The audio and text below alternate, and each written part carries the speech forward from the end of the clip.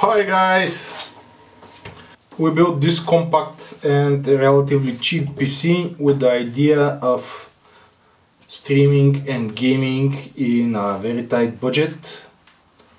But what if you don't want to stream and you just want to game? Is it possible in the same around €400 price to get something better? And the answer is yes, in fact. The main reason for this is this Ryzen 3400G. It's from the first generation Ryzen. It's a true quad-core CPU, and at the moment you can find it even lower than €60. So it's in the price range of Athlon 200G and Intel Pentium Gold 5400 or something. It is slightly lower clock than them. Base clock is 3.1, maximum boost clock is 3.45 GHz, but you can overclock it on B350, B450, or even in this strange cheap X370 motherboard that we used. With the box cooler, which is the right stealth, you can get to 3.7 GHz, though I think the optimal for it is around 3.6 because the cooler gets quite hot. And in this case you can almost reach the clock speeds of the Pentium Gold. You get good performance from it. It's about Core i5 5400. So for a base of a gaming system, it's just about right. And because of that, the price of this 3400G Ryzen 5 is around €150. So you get around €90 to spare. €90 is not quite enough. Typically, I would offer you to combine this CPU with Radeon RX 570, which should be around €140. But if you are really cash strapped, you can try this. It is the Radeon RX 560. This here is Sapphire Pulse 4GB model. You can find it similar, this or similar models for around €120. So against the 570 it doesn't look that good of an offer, but it just gets about in our €400 limit. Also, there is a 2GB version which should be around €10 less, and most importantly, you can find it on second hand, this or its almost identical predecessor 460, for around €60. So let's get to building and see how much performance we can get from gaming.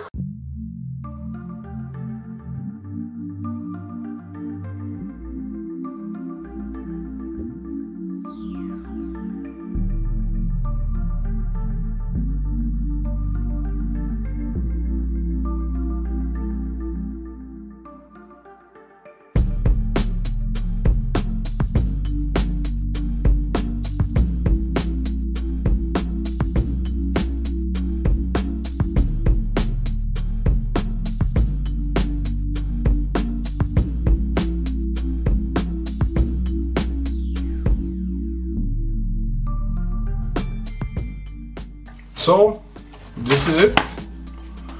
It's probably not ideal, but there is a bit of space here from the PSU, so the GPU will not get too hot probably. And we managed to get this card from the default 1300 core and 1750 MHz of the memory to 1400 core and 2000 MHz for the memory. It's not some excessive overclock, but it's something about 10% more performance. Of course, we added 50% to the power limit to not throttle, and the CPU in this configuration 3.7 GHz in 1.4125 volts on this motherboard. It gets to around 86-87 degrees in Cinebench repetitive tests, but for gaming it's in the 70s with this core, so it's about okay. And now let's see how much performance we can get in 1080p with this €400 PC.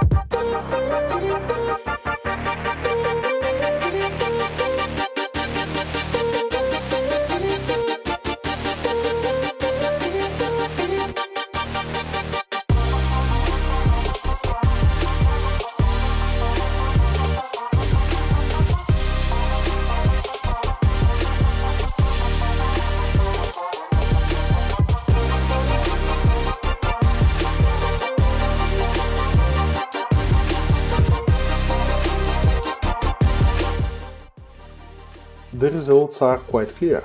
If you want gaming performance, just go for Ryzen 3400 and Radeon RX 560. They offer on average more than 60% more performance and have no problem to run any game in 1080p. Overclocking also adds a similar margin to that for the overclocked Ryzen 5 3400G, so the relative positioning stays the same. And what's more important, all online games are now perfectly playable without the need to drop the resolution settings.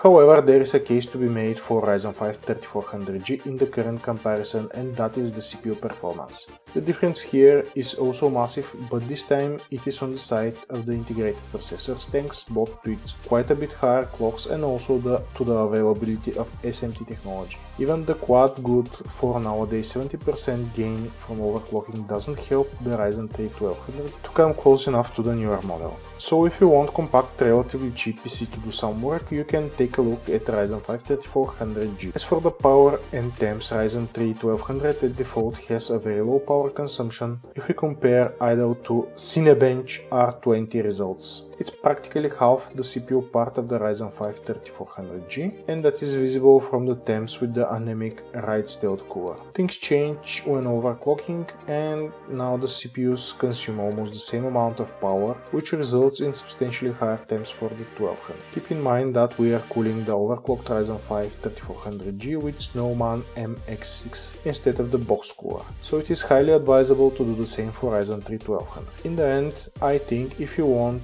an extremely budget-conscious gaming PC that plays all games in 1080p acceptably, the combination of Ryzen 3100 and Radeon RX 560 is a very potent combo. But I'd still advise you to do what you can for the last 20-30 bucks and directly go for Radeon RX 570. That's it for today. Please like if you liked it, subscribe if you want more, share on social media, and you can support us on Patreon. Bye!